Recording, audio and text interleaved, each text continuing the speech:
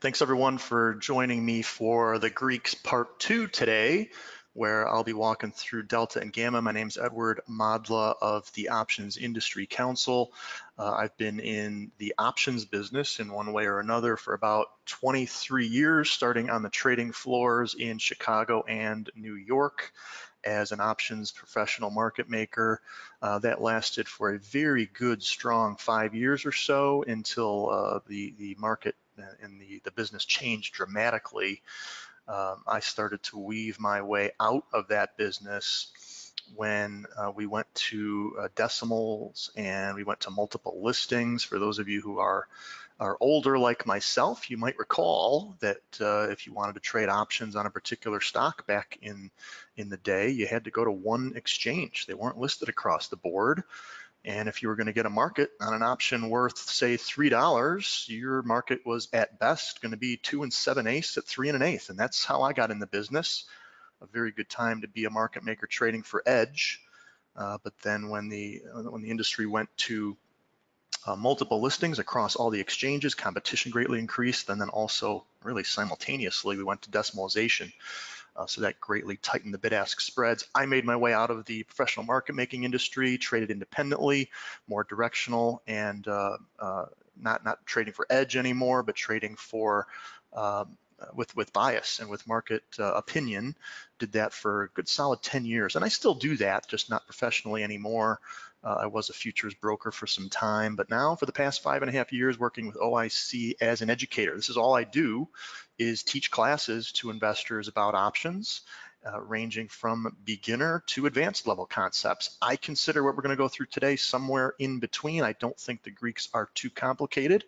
It is just terminology on simple concepts, and that's what we'll go through today. First, our disclaimer: options are fairly complex and need to be understood before using them in a live account.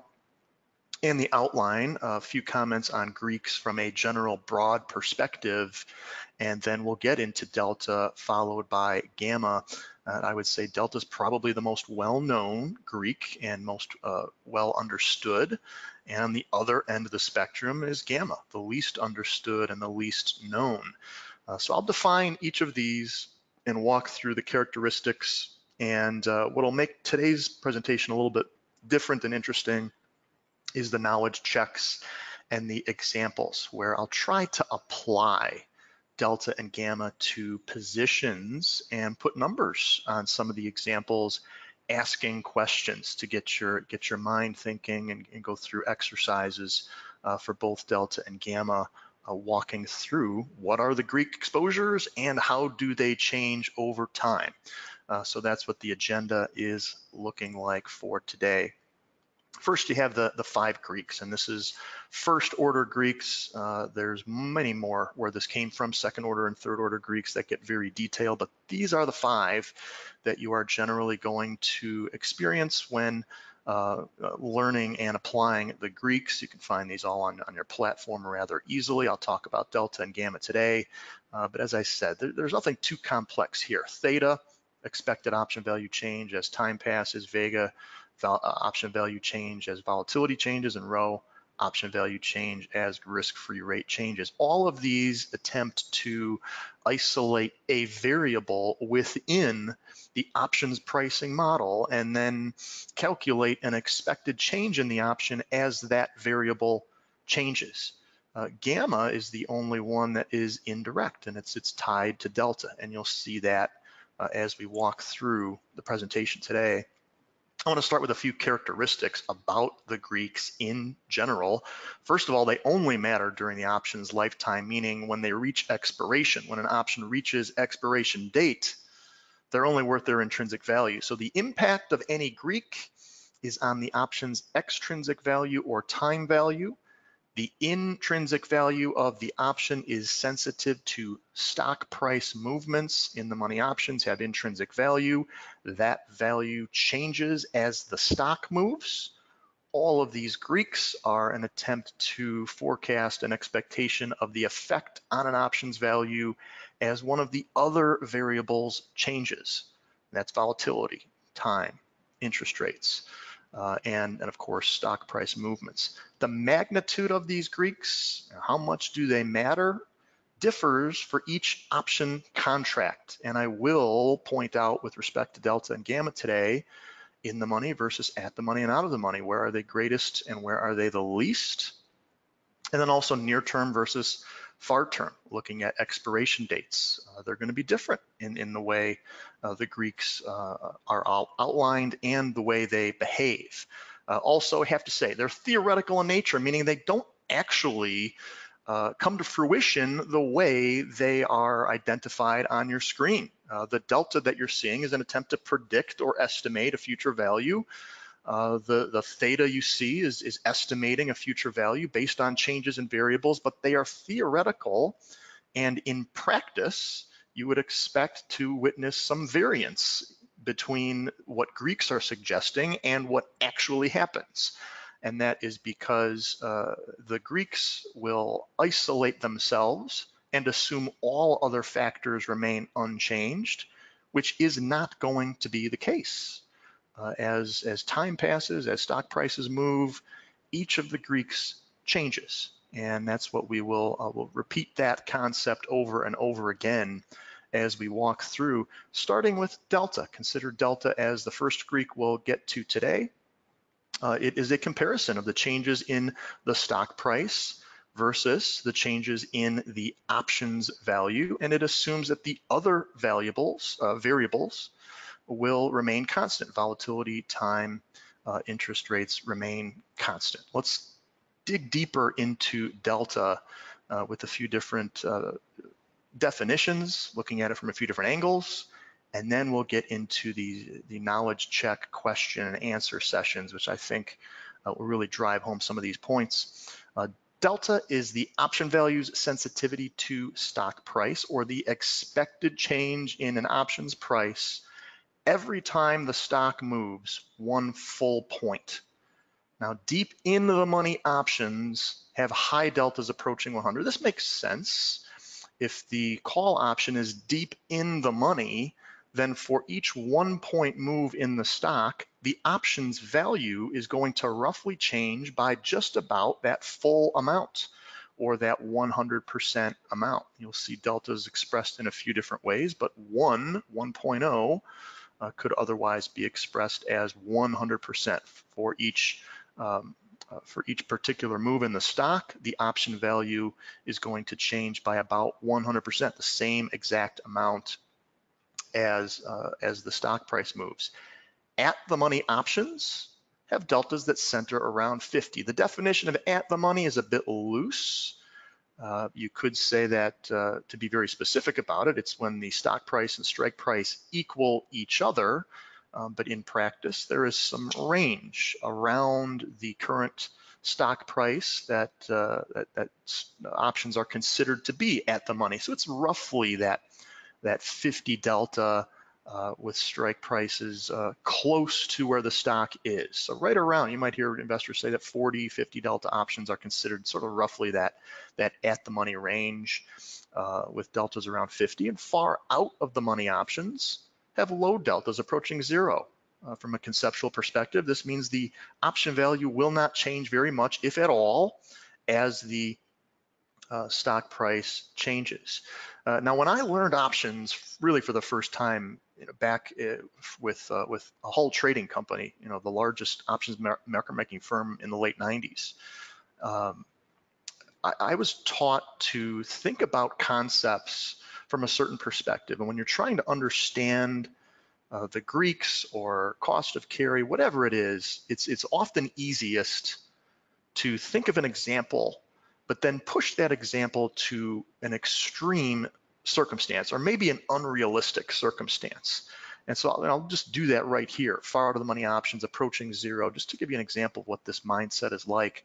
If you are 1 minute until expiration and the stock price is at 50, and we're looking at the strike price of 100, the 100 strike calls, when the stock goes from 50 to 51, you would not expect that option value to change at all. That option is going to have basically a 0 delta. It won't change at all. On the other side of that, with the stock at 50, what about a call option with a strike price of 10? It's $40 in the money. As that stock moves a dollar from 50 to 51, I would expect that option to go 1 for 1 from 40 to 41. So there's your 100 delta. And then your at the money options sort of moving right around with that at about half of the speed of the stock price. And I'll get more into that with the examples. Now, what about short-term versus long-term as we're looking at deltas? Short-term, as you get closer and closer to expiration, your 50 delta at the money options really don't change. 50 delta remains 50 delta, whether it's 9 months, 6 months, 3 months, or 1 day. Your at the money options hold that 50 delta level. But your out of the money and in the monies behave differently. As you approach expiration, in the money options naturally gravitate towards 100 deltas, and out of the money options gravitate down towards 0. And you will often notice that as you're tracking an option. Again, all else equal, as the expiration date approaches, in the money options will gravitate towards 100, out of the monies gravitate down towards 0, and your at the money stay right there around 50. Let's look at calls and puts and also identify what you have with the 4 outright positions. We know we have the ability to either buy or sell calls, buy or sell puts. So let's look at that here. Calls have positive or long deltas, which really means that the relationship between stock price movement and what's going to happen to your option is positive correlation. Stock price goes up, call price goes up. Stock down, call down. And when you buy a call, you are purchasing positive deltas. You're getting long delta. If you're long delta, you want the stock to go up and this price to work in your favor. The stock moves down, it's working against you. Positive correlation. If you sell a call, you're selling someone else the positive deltas. So a short call position is short delta. And if the stock moves down, that's good for you. You profit. Your short delta you want moves down, and you want the price to go down of what you sold. A stock price moving higher is going to work against you. That's short delta if you sell a call. Put options, just flip the analysis around. Put options themselves have negative deltas. When you buy a put option, you are purchasing negative deltas. In more simple terms, you want the stock price to go down. You're short deltas. You're buying short deltas. If the stock price goes down, the price goes up on your option. That's what you want. You are short delta. You want to capitalize on the stock price moving down. If the stock goes up, then your put has this negative or opposite correlation. And in the case of owning puts, stock price going up works against you. And then the final outright position, the 4th one, selling a put. If you sell someone else negative deltas, then you yourself are taking on a long delta position. Selling puts is a long delta position. If the stock price goes up, the put price goes down, and for the seller, that's good. That's what it means to be long delta, and stock price going down, the put price goes against you. And when you're long delta, stock price goes down, that's not what you want. So there's your 4 outright positions. We're going to get a little further into that when we get into the examples, but I do want to outline one other somewhat largely accepted definition of what delta is. Another way investors might use delta, and that's what I'm going to stress here. Use delta is the probability of an option finishing in the money. A 70 delta call, for example, could indicate a 70% chance of an option finishing in the money. Selling a 30 delta call could indicate a 70% chance of it finishing out of the money. I did learn this definition from the professional firms that I worked for. However, this definition is not completely mathematically correct. It is an understood and accepted general definition of delta, and I bring it up because some investors may want to use this to help guide them when selecting a strike price for their trade. Now remember, the percent likelihoods that the market is telling you may differ, and often will differ, from your opinion. So you have to take that into consideration. But as a starting point, you can look to see what kind of delta am I looking at in these options, and what does that tell me from the market's perspective about the likelihood of this option finishing in the money. It certainly does not equal, moneyness status, in the money, out of the money, does not equal profitability. And of course, profitability is determined from your purchase price and your sale price, and that's it.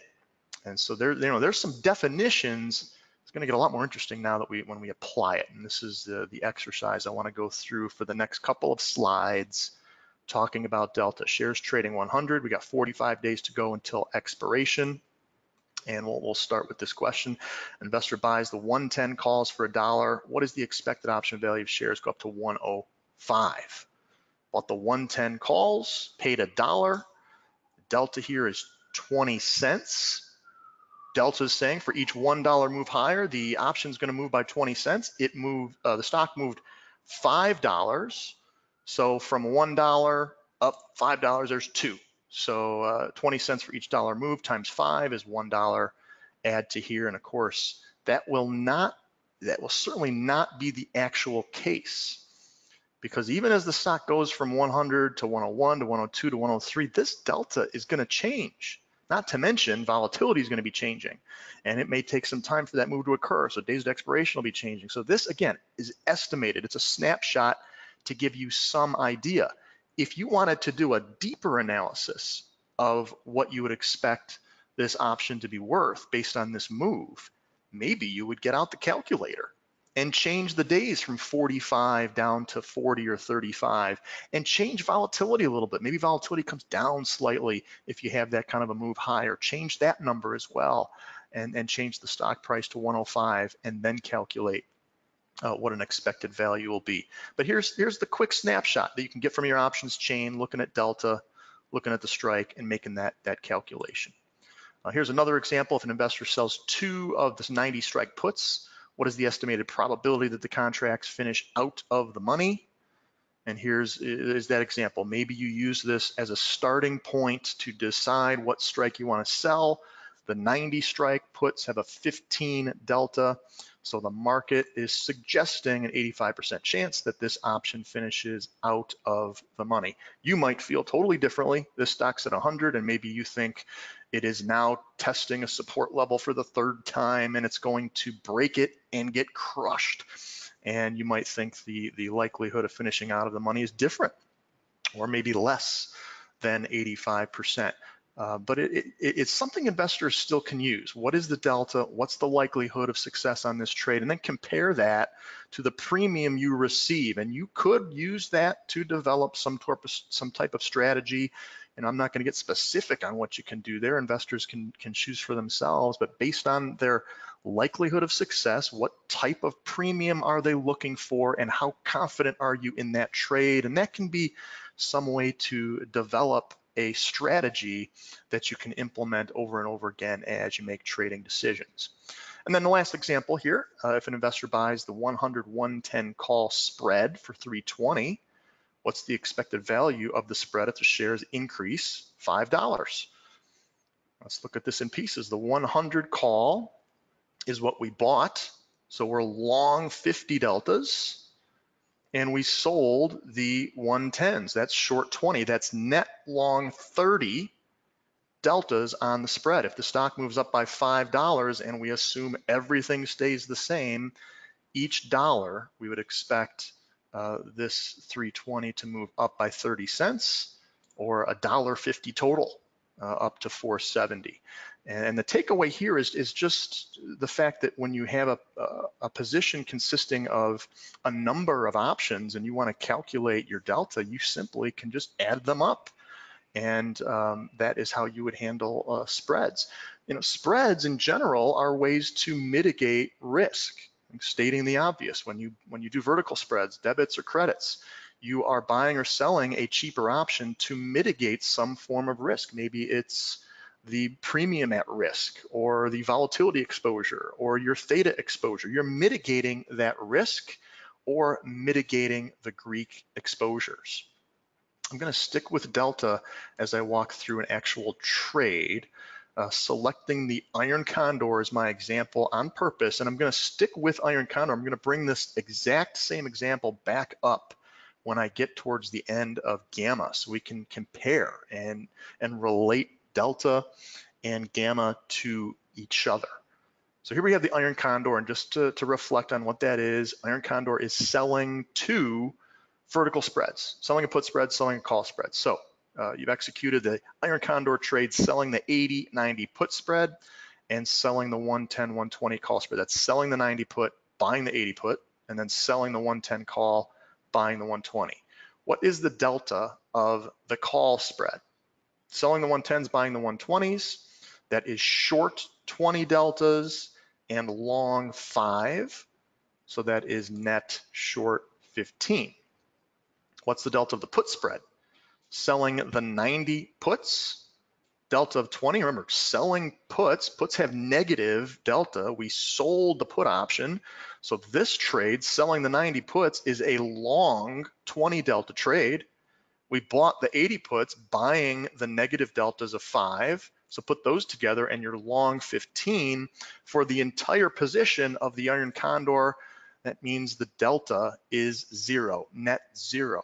And that makes sense. That's what we want with the iron condor. We're selling two spreads. We don't want the stock to move. We don't want that directional move to hurt us. We want, at the initial construction of the position, to have neutral delta with respect to directional market exposure. And that's what we have. The classic construction of the iron condor is going to look like this, or similar to this, where your long deltas on one side cancel out the short deltas on the other, and you have a net effect right around 0. Again, keep this all in mind, because I'm bringing this back up when we get to gamma. But before I get there, let's move the stock around, because it's going to move. 30 days later, the stock has risen and is beginning to test the short call spread. Stock's up to 108, and about a month has passed. What's the delta of the spread now? We're short the 110s, long the 120s. That is short 35. What's the delta of the put spread? Well, here's nothing on the put spread side, so 0. Add all of that together, and now short 35 deltas. That means as the stock continues to move higher, we're going to lose. We're giving back. The value of what we sold is increasing. Short delta. If the value of the stock drops from this point, from 108 down, or short delta, that's going to work in our favor. So now we have directional risk. Short delta means risk to the upside. And what can you do with respect to specifically the iron condor trade? A number of different things here. Stock's up at 108. You could close the put spread, although maybe this 80 put isn't even worth selling. Check out what the 90 put's trading at. Maybe you just buy it back for a nominal amount and hold the 80s in case the stock crashes within the next 2 weeks. You've got a free 80 put, not worth selling if it doesn't have any value to it. You can close out the put spread and roll the whole thing up to a higher strike if you want. You can close the call spread out and roll that up to a higher strike, or maybe just close the call spread and be done with the trade. All sorts of different things you can do with the iron condor because of the multitude of positions here. But back, off the iron condor and more to general context versus delta as it relates to buyers versus sellers, you could say buyers of options are looking for movement. Sellers of options want no movement. Or, to put the Greek terms on it, buyers of options want delta to work in their favor, while sellers want time decay or theta to work in their favor. And that's the difference between buyers and sellers, which will come up again as I walk through now. I'm going to take that example as I get through gamma and relate these two to each other, because gamma is delta's sensitivity to stock price. As the stock moves, I know delta is not going to stay the same. It is going to move. How much is it going to move? The stock changes by $1. What is the delta going to be? What's the new delta going to be as the stock moves by $1? That is what gamma is trying to predict. Again, all other pricing factors constant in decimal form. It is the adjustment or the acceleration of delta. Now, gamma is greatest for at the money and short-term options. Push it to an extreme. If you have a deep out of the money option, 0 delta, and the stock moves $1, you would not expect that delta to change at all. So out of the money options, same thing for in the money. If it's 100 delta, you wouldn't expect that to change either with a $1 move. Out of the money, in the money options, small gamma. But at the money, different story. Your at the money options are going to move from 50 to 60 to 70, back down to 50 and 40 as that stock moves up and down around your strike price. So at the money options have higher gamma. Also short term. If there's only 1 day left till expiration and your at the money option goes to in the money, it's going to move from 50 to 100 pretty quick. And then what if it sells off back below your strike? Now you're going to move from 100 down to 0 pretty quick. You're going to have very fast acceleration of gamma of delta moves or acceleration of gamma close to expiration versus your longer term options. If you've got 18 months till expiration, an at the money option delta of 50, the stock moves $1, it's going to have a very muted effect on the delta. At the money, short term is where gamma is the greatest. Now this just outlines really what I just said, but it puts it into more of graphical form. And I wanted to repeat this because it helps the concepts sink in. Here you have, we're looking at the 60 strike call option. What is the gamma versus the stock price? At 60, you're at the money level, gamma is the greatest. As the stock price moves up or down, gamma decreases until it reaches a point where the deltas just don't change. It's either far enough in the money or out of the money where the deltas just stick towards 100 or 0. Another way to really look at that is, what is your delta as the stock moves? At 60, or right here at that 50 delta level. As the stock goes up and our option is in the money, the delta approaches 100. And as the stock drops, the delta approaches 0. As we get closer to expiration, if this 14 becomes 7 or 5 or 1, then you'll still have 60 strike, 50 delta. But as the stock moves up, this line is going to approach 100. And on the downside, it'll approach 0 a lot faster. And some of you may be familiar with the term exploding gamma on expiration week and on expiration day, where at the money options witness extraordinary changes in their deltas. And for professional firms that have large positions, maybe at multiple strikes around where the stock is trading, if you get a lot of volatility on expiration day or expiration week, the deltas are changing and that firm or that investor is experiencing exploding gamma as the option deltas change between 0 and 100. Here's a snapshot look, gamma versus time. Gamma of at the money calls increases as you reach expiration. So I said before, near term options, you have to compare the 1 month versus the 18 month. Near term options have a much greater gamma at the money.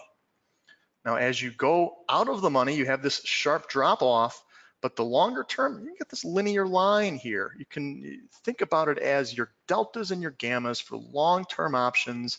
That's sort of, for at the money strikes, they fan out. There's more of a range of 50, 40, and 60 delta options, and they just don't change as fast. Close to expiration, at the monies are changing very rapidly, and you're deep in the monies and you're deep out of the monies on these ends here are changing very slowly, if at all, whereas the longer term options are a bit different. Key characteristics of gamma. And a lot of what I just said will come through clearer when I go through the example, similar to what I did for for Delta. But I do want to talk scalping gamma a bit, because this is something that professional traders and professional firms often do, and it's a question I get. So what is scalping gamma? Well, first, it really is something that professional traders are more inclined to do, who are watching the market every day, all throughout the day. And it starts with the premise that the trader or the firm wants to have a delta neutral position at all times. So when they execute an options position, they are then trading stock in order to offset their deltas. And as the stock price changes and the deltas change of the options piece, the firm or the trader is then re-hedging or re-establishing their delta neutral requirement. And scalping gamma is something that can be done if you're long options. And I'll just walk through, verbally what I think the simplest example could be to outline what this is all about. Let's say you buy 10 at the money call options. That's your options trade. And it's not going to change. We're not going to do anything further with the options than that. We buy 10 at the money calls. They're 50 delta calls. We bought 10 of them. So we have 500 deltas in the calls. And now remember, buying calls is long delta. So long 500 deltas, we want delta neutral. So immediately, right after buying those 10 calls, we sell 500 shares of stock. That neutralizes delta. If the stock goes up, the delta of the calls increases. Let's say it goes to 100. If the delta of the calls goes to 100, now all of a sudden we're long 1,000 deltas on the calls. We're only short 500 shares. We want to be delta neutral, so we'd have to sell an additional 500 shares of stock at the new higher level to become delta neutral. Last step, final step, the stock crashes and comes all the way down. And we're long calls, so the stock goes below the strike price, and the delta of the calls goes down to 0. So we're long 10 calls, but there's no delta to them. We're short 1,000 deltas with the stock position. We want to be delta neutral. We buy 1,000 shares back. Now think about what we did. We bought calls and did nothing with them, but we sold 500 shares of stock at a certain price, sold 500 more at a higher price, and then bought all 1,000 shares back lower than both of the sales. That's scalping gamma. That's what you can do with long options if you're trading delta neutral and the stock is moving. That's what scalping gamma is. Now this is an art form, because all the while that's happening, time decay is working against you. Now back to that simple example, if the stock continued to rally, the position that I have is going to make more and more money. The longer I can hold off on selling shares, the more I can capitalize on that movement in the stock price. But if I am too greedy and I wait too long and I don't sell those additional 500 shares before the stock hits a resistance level and then gets hit for a correction, I've missed my opportunity to scalp gamma the way the long option gives me the opportunity to. This is something that I've seen traders that were fantastic at their market timing and their ability to do this, and I've seen other traders who were not so great at their timing on when to scalp, and when it comes down to when to re-hedge the position and to take advantage of that long gamma position and to scalp shares appropriately, but not to be overly greedy to the point where you miss your opportunities. It can be a stressful thing to scalp long gamma positions, but I can tell you what's more stressful than that is hedging delta neutral a short gamma position. Short gamma is selling options. If you sell options, then you want no movement at all. And as your stock price is changing, if you're going to continually re-hedge your position, it's just the opposite of the example I gave. The person who sold those call options, delta neutral, is going to be buying shares to re-hedge at higher levels, then they're selling them, and they would effectively be scalping gamma for losses every single time they traded stock. Now, sometimes you have to do that. If stock keeps running, you're going to lose more and more money. So you have to pick up those shares and and re-hedge at some point. But again, how far can you let that go? How greedy can you be? How much risk can you take? It's a stressful ordeal. But if you followed that, you know, that's pretty good insight into how gamma works and how some firms try to take advantage of it, especially when they perceive a particular industry or underlying to be more volatile in the future than it is today. They can just pick up some options, trade delta neutral, and try to scalp their position, scalp gamma for profits that more than offset their loss in time decay as they hold a long options position. Let's do a knowledge check on gamma. And I'm going to get to the same iron condor trade, but first let's just isolate gamma for our example. Shares trading 50, 10 days until expiration. If the investor bought the 50 calls and shares increased by $1, what's the new delta? Now the 50 calls here are at a 51 delta. And if the stock goes up by $1, what's my new delta? Gamma is suggesting that the new delta is going to move by 12 cents or 12 points. That's 63. The new delta would be 63. Call delta going up as the stock moves up. If an investor was short the 50 calls, stock trading 50, would a share price increase to 52 result in an increase or decrease in the gamma position? Here we're starting out with a precisely at the money option, 50 calls, stock at 50. The stock starts to move away from at the money. Remember, at the money is where gamma is the greatest.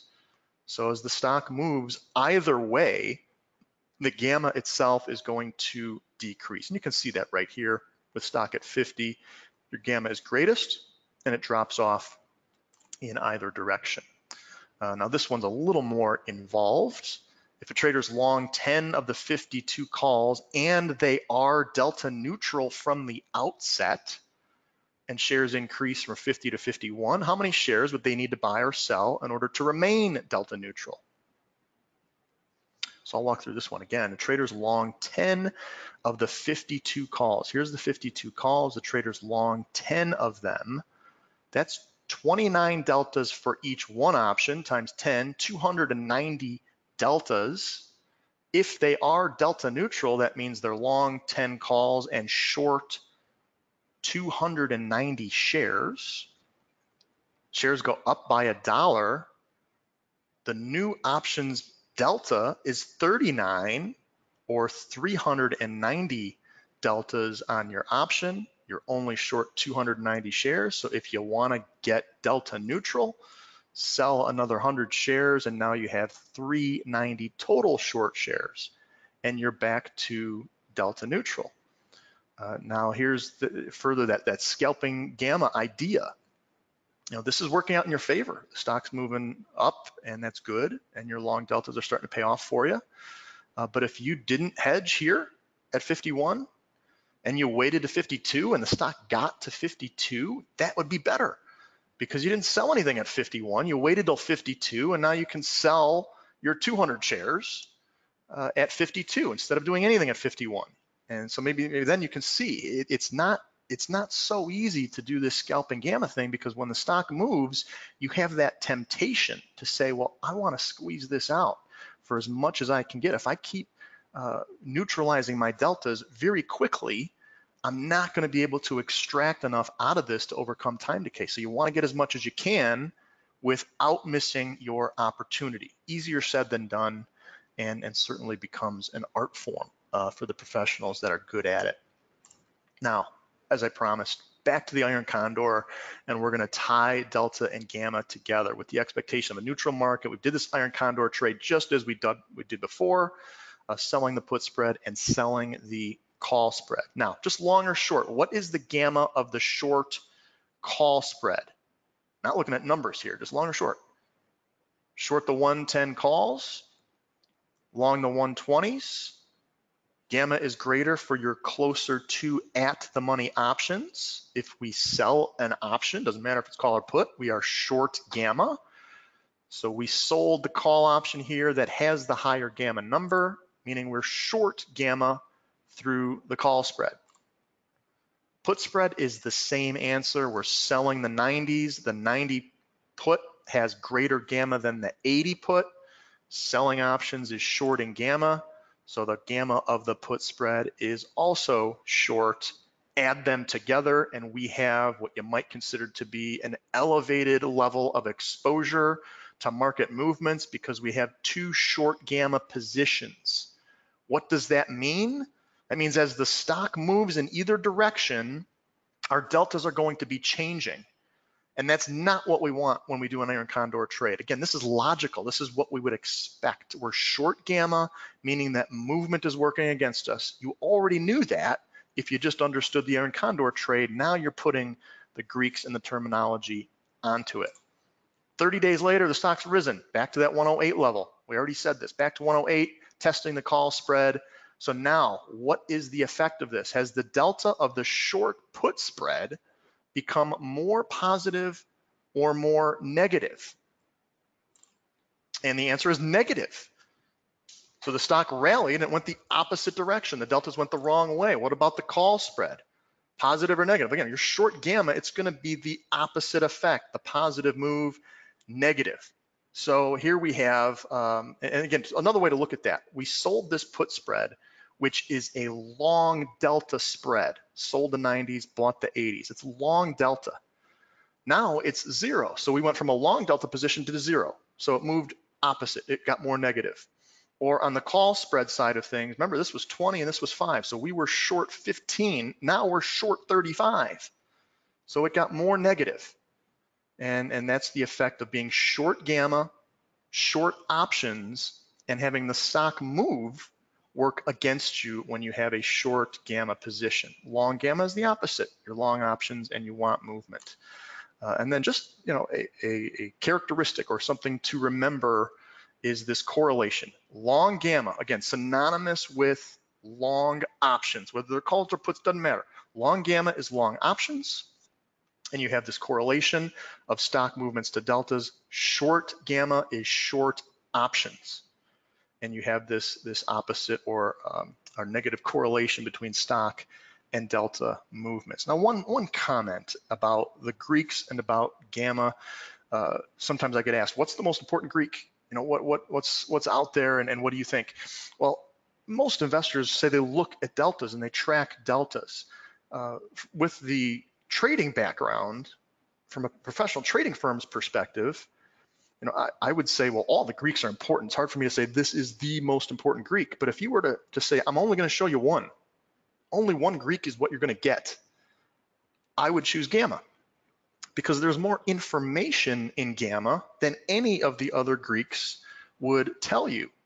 I've said that long gamma is synonymous with long options. Doesn't necessarily have to be that case. You could have anomalies, but long gamma tells me I'm long options.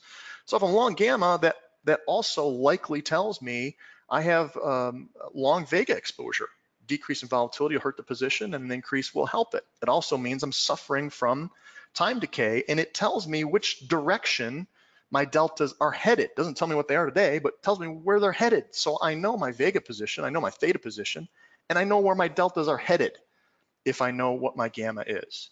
And similarly, if I'm short gamma and that's all you tell me, I can deduce that I have exposure to a rise or a hike in implied volatility, that I will be benefiting from time decay, and I know where my deltas are headed. They're headed in the opposite direction of the stock, and my position is looking for, or hopefully going to experience, less movement than the market is pricing in. So long gamma, short gamma really does tell you a lot, and is especially helpful if you have a lot of positions going on and you're looking at a snapshot saying, well, I got all these positions, I got 10 of these, 5 of those, 3 of these, 20 of those.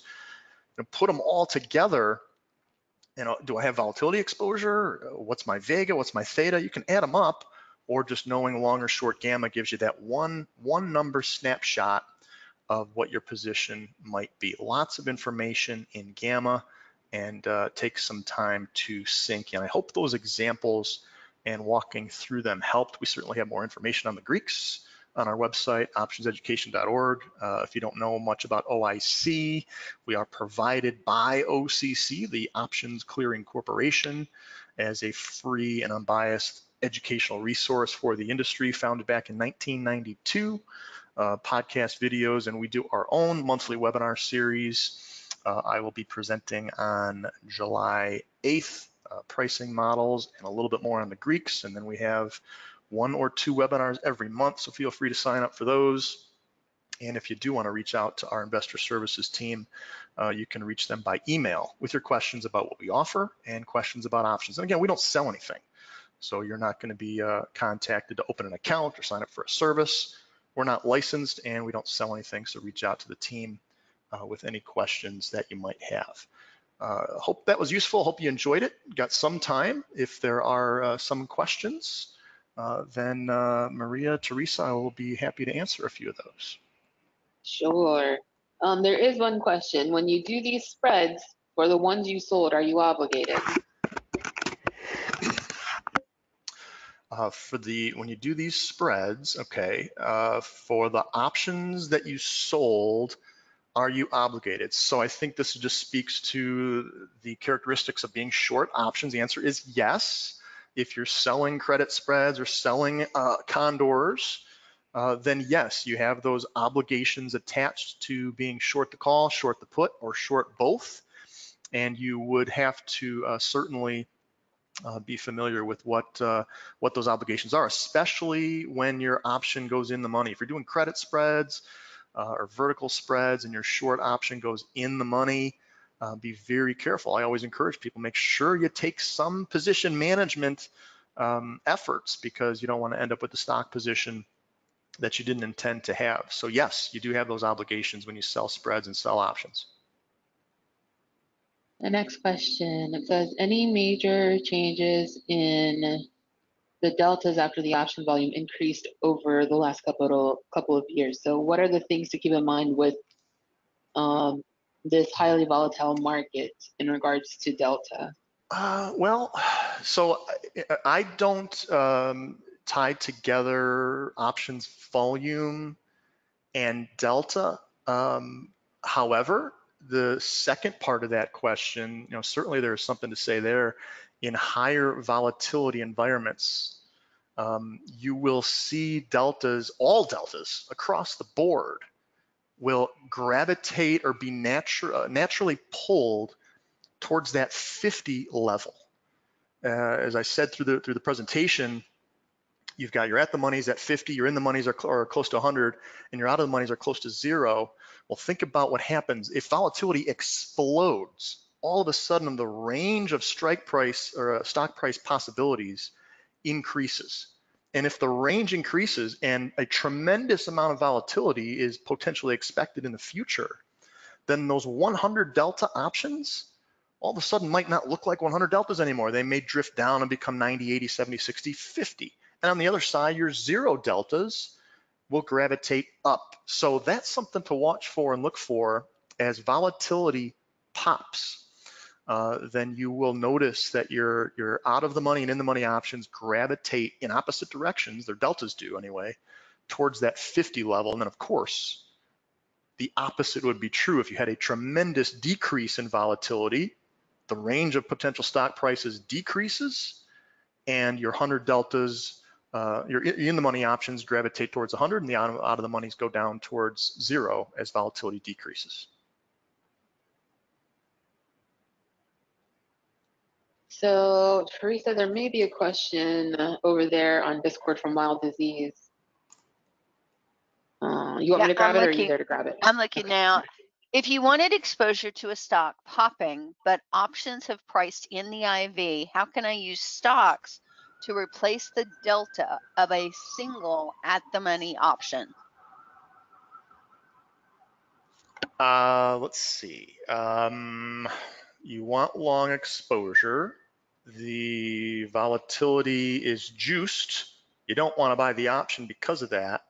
So you're looking to buy stock instead. I don't know how good of an answer I can give to this one. If you're looking to do stock instead of option, but you want sort of equivalent exposure, you're going to have a tough time doing that From a risk profile perspective, we all know options are written on 100 shares. So of course, the difference is when you buy shares, you're paying for all of those shares up front. So there really is no way for me to say, well, if you don't want to do the options because volatility is too high, here's the equivalent stock trade. And I wouldn't be able to say that. You could look at the option delta and decide to buy that many shares. A 50 delta option, maybe you buy 50 shares. And I think this is a question, unfortunately, I don't have a good answer for. If you do have juiced volatility there and you think that the option price is actually too high, then maybe you can look to sell the option that's in the opposite direction. And a short put, of course, would be bullish. So maybe you can look at doing something like that and taking advantage of high premium if that's the case. So maybe not the best answer, but that was the best I could do. I like it. That's the first thing that came to my mind. The sell premium. Any other questions out there, guys? If you have a question, let us know. Going twice? No, I'm just kidding. Well, there was a lot to absorb there, that's for sure. I know I did not do that good a job where everyone understood it, but maybe there's just a lot there, and especially if this was the first somewhat deep dive for people into Gamma, it may take a few times through those explanations to get that to sink in. So hopefully that was a good introduction for a lot of people, and it was useful for you. I will definitely be watching it again, Ed. Go ahead. Good. I was gonna say, I think Zeus has got a question he's typing right now over in Discord. He had asked if he could ask a question there. Yeah, I'm watching it, Maria. He's thinking how to word it. And you've got Just one throw from some words out Julio. there. Julio, did I miss you? What are the chances that if Ivy dies, it could come back after a brief pullback?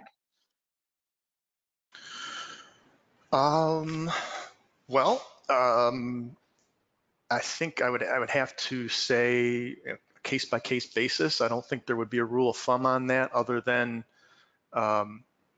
if there's a large enough pullback, you certainly would expect implied vol to come back to a significant extent.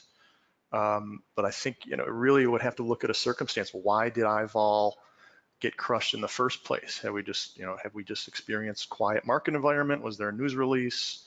And then what is the extent of that pullback? I think there might be circumstances I can come up with where the answer would be all of the above. Sometimes it comes back, sometimes it doesn't. And a lot of that answer would depend on how significant and the reason for that pullback. If the market gets jittery and there's a big sell-off, I would expect IVol to pop pretty significantly.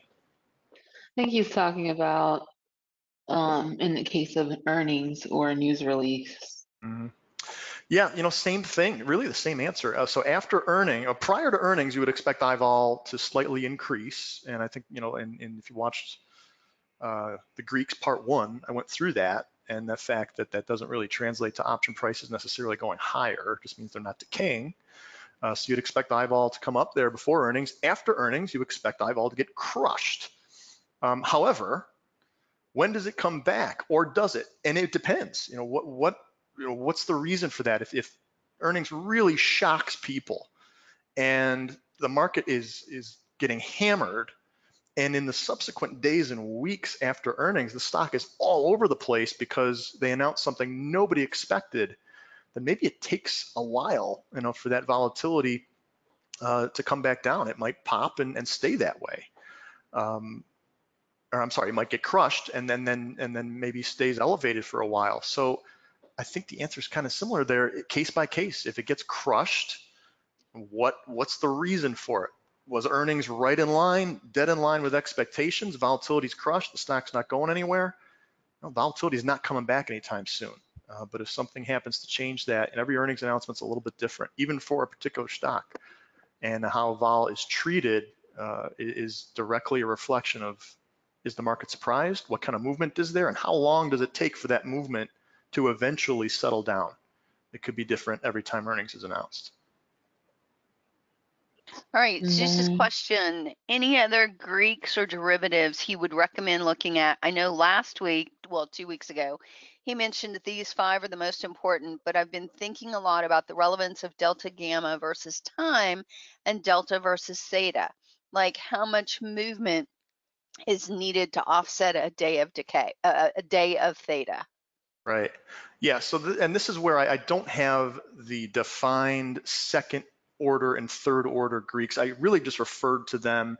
And to be quite honest, I don't have those in my pocket to pull out to say this is what a good second order list of Greeks is to look at. You know, I really don't even have that myself to refer to, other than the question is spot on. If you do want to get past these 5 first order Greeks and look into that second tier, where the Greeks affect each other, then certainly that's where you'd go. But I don't have the specific, you know, here are different ones for you to consider with respect to that. And it's just not at my fingertips what those second and third tier Greeks are, but I've had exposure to them. I think I told the story 2 weeks ago, or maybe I didn't, that, you know, it wasn't that long ago, someone on our OCC price and margins theoretical value team contacted me. He's like, Ed, I need help.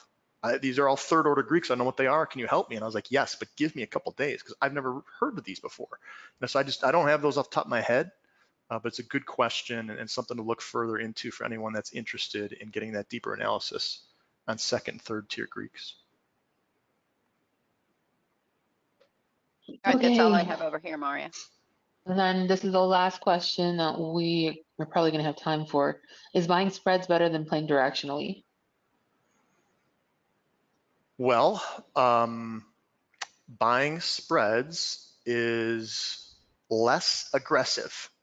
I always answer these kind of questions the same way. And is one better than the other? And the answer is, for me, every circumstance is different. How aggressive do I want to be? If I'm really confident and I'm in a position to be really aggressive, maybe I can just play an outright directional strategy. But often, I'd rather mitigate some of that risk and look to see, you know, if I'm bullish, maybe a call spread makes more sense because the premiums are a little bit juiced and maybe I'd want to offset some of that risk. And maybe I have an opinion that the stock's going to rally to a certain level, but not beyond that level. And that's how you choose short strikes in general. Where might the stock get to, but not go through? That's sort of the reach but not breach idea. And if you have an opinion on that, then those are the strike prices that you look to sell. But if you think a big, huge move is coming and you're confident and you want to be very aggressive with your trade, you know, I have no opposition to doing outright options. And again, it comes down to case by case. Sometimes do the outright, sometimes do the spreads. It all comes down to risk reward and whether or not you want to mitigate your risks. Okay, so Odds has, okay, Odds last question. What's the difference between out of the money and spread if they have same delta calculated? What's the difference? Can you say that again? It says, what's the difference between OTM and spread if they have the same delta calculated? So if you're, that's a, sorry. I'm not getting that one. I'm not sure. Maybe I'll take a stab at what this might be meaning. So if you have two different strategies, maybe one is an outright, maybe one is a spread, and the delta of each is the same, but they're different trades, that's not going to be apples to apples. But I would say, you know, at a moment in time, your delta is telling you that these positions are going to move by the same magnitude as the stock moves, but certainly, without question, if you have an outright versus a spread and they're starting out with the same delta, the gamma is not going to be the same. So as the stock does move, your outright versus your spread are going to have different gammas, no question about it. So the acceleration or move of the delta is going to be greater for your outright position, even if you started out with the same delta. The gammas are not going to be the same. I took a stab at maybe answering that question. Perfect. And guys, that is all we have time for today. Ed, Thank you again for an amazing class. I definitely appreciate your time. Learned a lot of new things, actually. So I appreciate it. Wonderful. Glad to be here, and sure we'll see you guys again soon. Thanks for having me. Bye, Ed. Great as All right. always. Thank you. Th Thank you. Thank you. Bye-bye. Bye, guys.